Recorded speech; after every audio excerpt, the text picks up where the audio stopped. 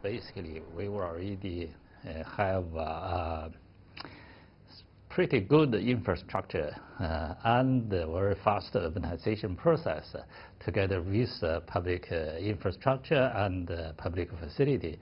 So it's no longer that easy to use infrastructure investment or urbanization investment to bring the GDP to the relatively high levels.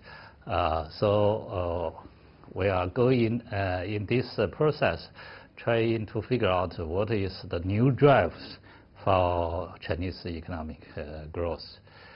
Meanwhile, you know that during the very high growth rate period, we have a lot of liability in terms of environment pollution, in terms of climate change, in terms of of income distribution. That means we need to help a part of population out of poverty.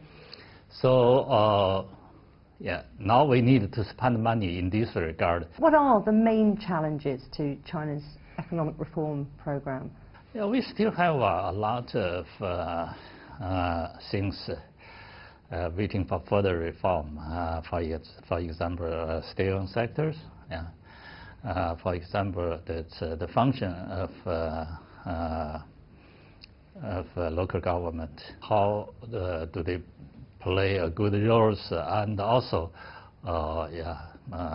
play good public service with good financial discipline. So it's still, I think, a very important challenge. But in terms of economic reform, I think we need to have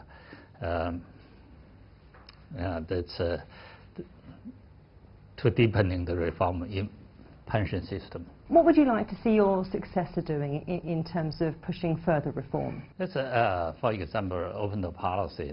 We talk about that's much wider open door policy to invite the foreign financial institution and market participant to do the business in China, and also we compete with them internationally. We need actually to set up a better the ownership reform. I mean, there's a large financial institution go public to be listed in stock market. It can be quicker, can be faster. And another thing is capital market development. We can do it much better. But we made a lot of mistakes. So we got some painful lessons that sometimes is overheating, sometimes is crash. So actually it's slower than my expectation.